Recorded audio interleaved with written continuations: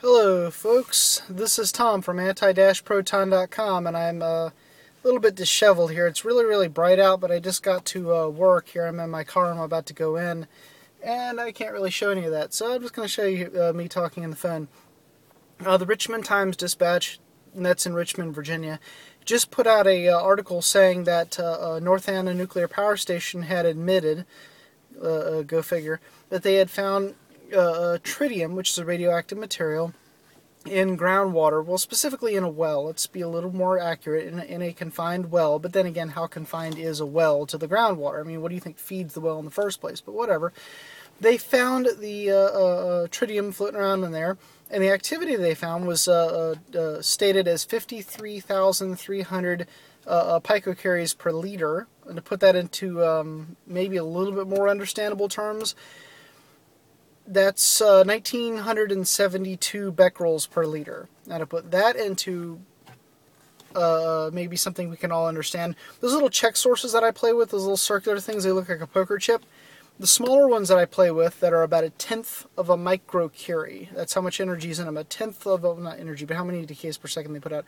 1/10 of a microcurie. That's one of those for every 2-liter bottle. That's a large soda bottle. I don't know, like over in the UK and stuff, exactly how many milliliters you guys come out with, but it's a lot.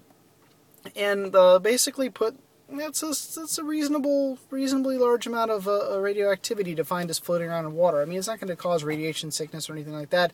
They say it's safe. I'd like to see the people at North Anna Nuclear Power Station happily, drink some of the water to prove how safe. You got to give credit to that guy in Japan, the governmental guy in Japan who said that the water was safe, and they challenged him to drink it, and he did. He probably is going to die, but from cancer. But I give the man credit. He at least did what he said, even though he looked like he was about to wet himself the whole time. Regardless, there you go. On a side note, the American Physical Society Nuclear Physics Group, which I'm a member of, just sent me this little booklet here, which I think is the most awesomest thing, and I figured I would just show it to you. If you're going to have an organization, pass out little booklets like this. That's awesome. Look at this little thing. It has every single nuclear, every single isotope that you could ever imagine in it, all the data on every single one of them, every little piece of information I could ever want to know. Let's see what it says about tritium. Let's see, tritium. Let's see, beryllium, hydrogen. Here we go. Hydrogen 3. No, hydrogen 2. No, hydrogen. Here we go. Hydrogen 3. It looks like it has a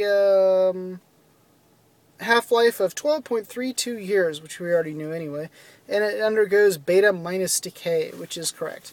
Okay, so the little booklet's useful. Anyhow, I thought this was important enough to post, and I'll see if I can put a link into the information thing as soon as this comes up. By the way, if I look half asleep, it's because I'm half asleep. I haven't had my coffee yet. I better get into work before I get fired. Well, I wouldn't get fired. I have way too much code to write. If they fired me, they'd have to write the code themselves. But anyhow, this has been Tom from anti-proton.com, and bye-bye.